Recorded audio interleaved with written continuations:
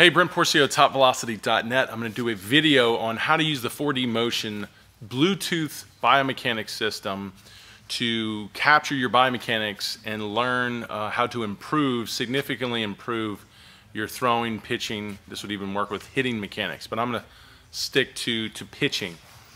Really powerful tool at an incredibly affordable rate. I'm just going to go off a 2-sensor system. These are the sensors here. You can start purchasing 2 up to 14 if you want. If you look at our camps here, the 3X, 2X camps, we'll use a 12-sensor system just because I can see the whole body. But that's not, necessary. I mean, you can really get a lot of information in just 2 sensors, which I'm going to show you today. So once you get your sensors on, you have to go through the calibration process. It's just this way of flipping it. It walks you through it. I've already calibrated it.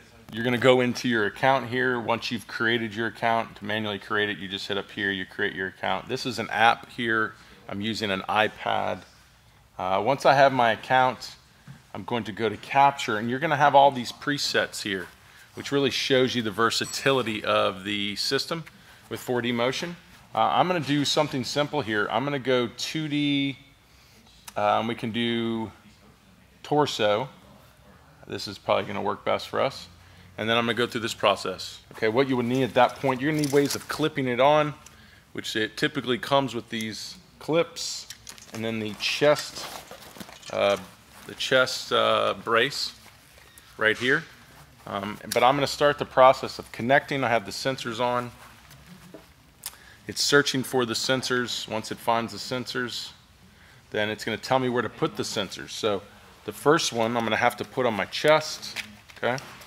And it lights up to show me that. So I'm going to put this on. I like to do this backwards, They typically do it the other way. I'll do it backwards. And when you're doing it by yourself, it makes it a little difficult. So what you do is you just clamp it together yourself, put it over your head, and put your arms through.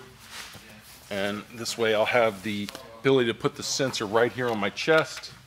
So I'm going to take the lit up sensor, drop it in on the chest, okay?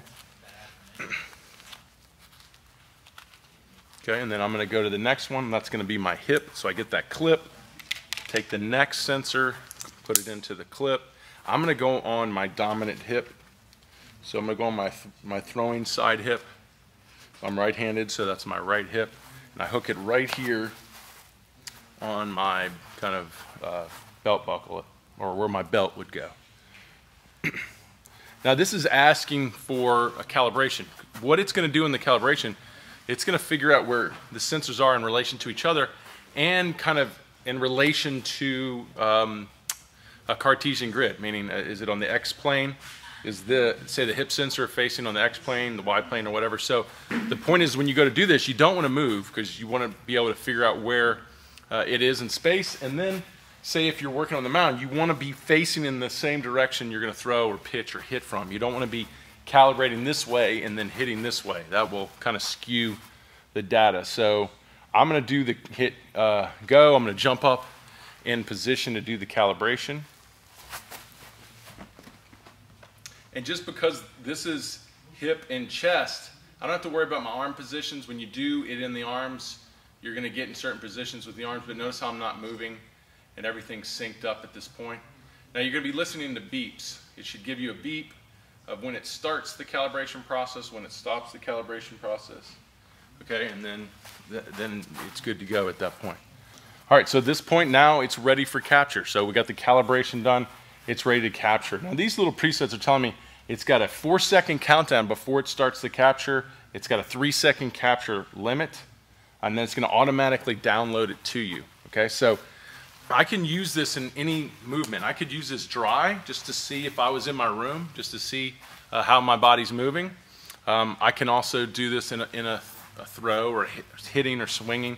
I'm just for instructional purposes, I'm just going to do this in a dry throw, and I'm going to get my sound on because we didn't hear a beep. So I'm going to hit capture, and it's going to tell me it's going to go to a 4 count. It'll beep for me, so I'll know when it's ready for me to go. And then I'm going to simulate a throw, and we'll just take a look.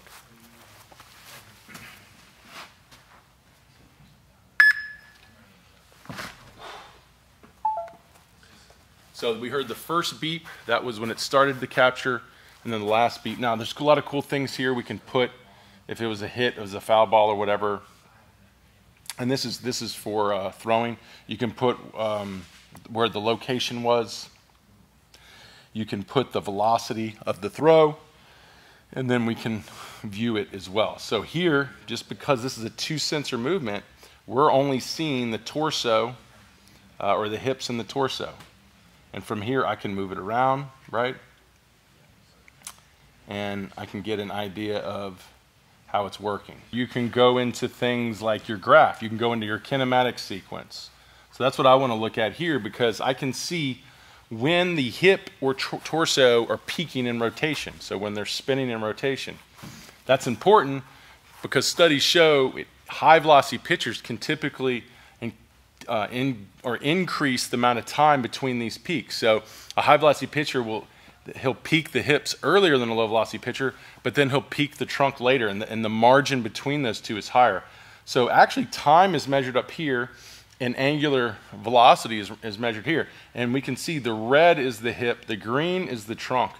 We can see that the hip just goes before right here, and then the trunk peaks right after. So the amount of time, if we look up here, if we even spread it even farther, the amount of time between the trunk, the hip peak, which it'll show you the actual angular velocity, and then when the trunk peaks about right here, is about 0.05 seconds.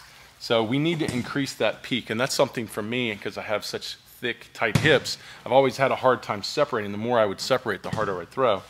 That would be important for me to try to get the hips to peak farther out here. So I could go do more reps and just keep trying to working to get the hips to peak before the trunk, increase that what's called separation timing, and that's going to have something really impactful that's almost impossible to do with video analysis.